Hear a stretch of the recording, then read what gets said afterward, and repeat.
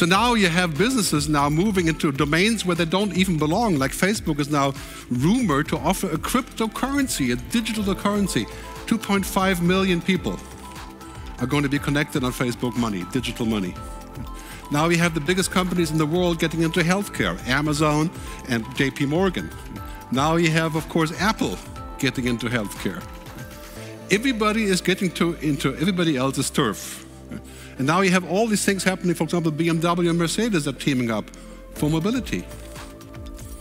This is the lesson that we must learn for ourselves.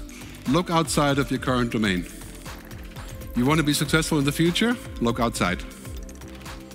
The future competitors for a bank or for whatever is not going to be the other banks.